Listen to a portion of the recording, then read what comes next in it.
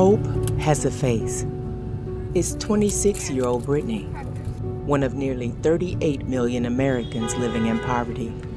And she's doing it on her own with 2 kids.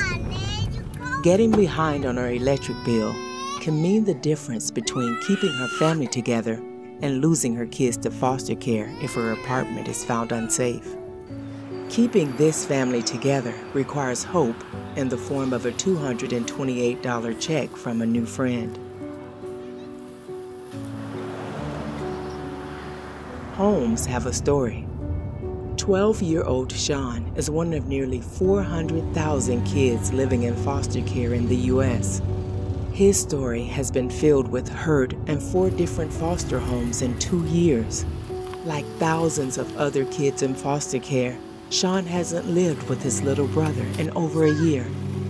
But home can be found for Sean in the form of a family who won't give up, and one who makes room for his brother too.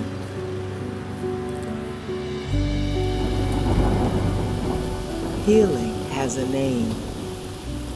6-year-old Sophia can't sleep through the night because of what she's experienced. Her night terrors persist, which means she can't stay awake at school. She's not alone. 90% of kids in foster care have experienced trauma. Healing can be possible for Sophia. Through connection and safety, a new future can be unlocked. Hope, homes, and healing are more than just ideas. They are in the heartbeat of the hurting and a lifeline to our community's most vulnerable kids and families.